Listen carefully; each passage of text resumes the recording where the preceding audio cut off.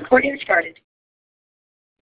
All right, we are talking now about the sine and cosine of any angle, not just a right angle, or an acute angle, sorry. So some definitions to start us out with. An angle in standard position with point xy lying on the terminal side, r is going to equal square root of x squared plus y squared. So sine theta will be y over r, and cosine theta will be x over r. So let's jump into an example. Let the terminal side angle in standard position lie in the quadrant 4. Find the sine and cosine, and it's given by this function. Okay. So the very, very, very first thing you're going to do is sketch it out.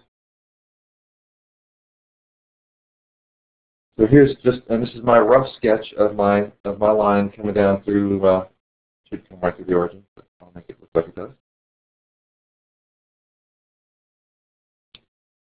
So that's the terminal side of an angle, so we can get rid of all this stuff over on this side, right? Because we're only interested in the terminal side in quadrant 3.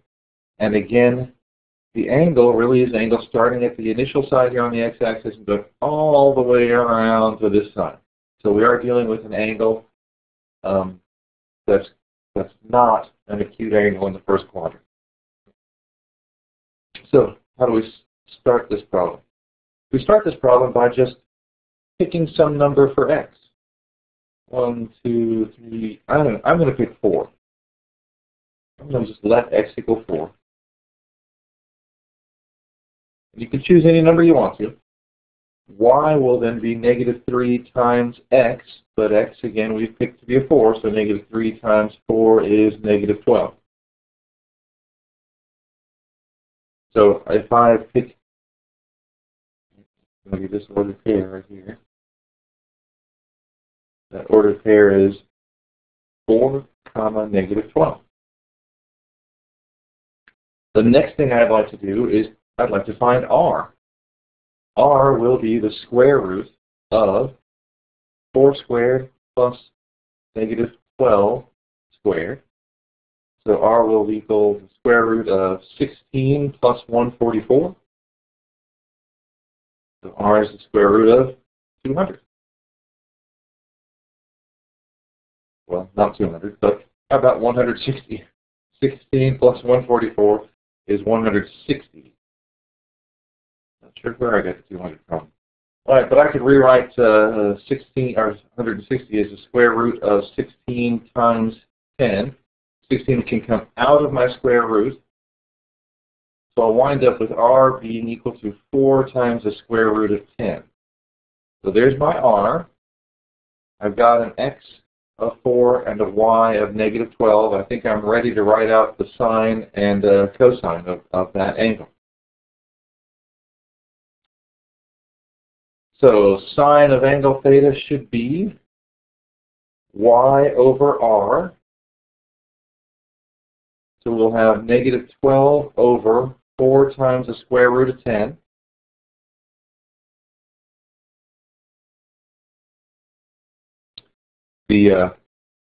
Well, 4 goes into 4 one time and then -12 3 times. So we'll wind up finally here with -3 over the square root of 10. There's my sine value.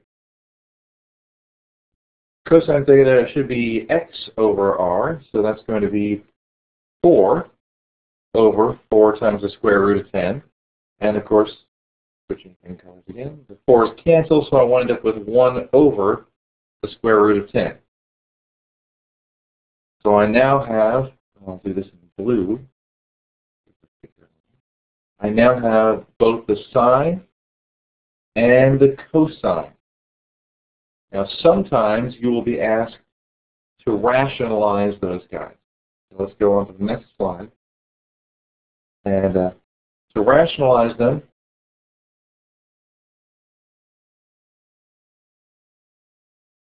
sorry, I couldn't spell and speak at the same time. But to rationalize just means you're going to get rid of the square root out of the bottom. So sine theta was equal to -3 over the square root of 10. the way I'm going to do this is I'm just going to multiply by whatever was on the bottom. So I'll multiply by the square root of 10 over the square root of 10, which is still just a 1. So I'm not changing the value of my fraction. On top, I get negative 3 times the square root of 10. On the bottom, the square root of 10 times the square root of 10 is the square root of 100, which turns out just to be a plain old 10. So I wind up with negative 3 times the square root of 10 over a plain old 10. And I have just rationalized the bottom of that sine of our angle theta.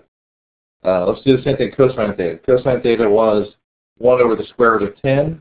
Oops, I need to change my pen color here and show you what I'm multiplying by, which is the square root of 10 over the square root of 10.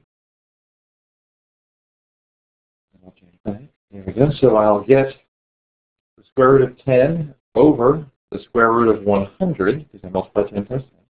I'll get the square root of 10 over a plain old 10. And again, that is my rationalized answer. Now, not all of them will ask you to rationalize, but when they do, that's how you do it.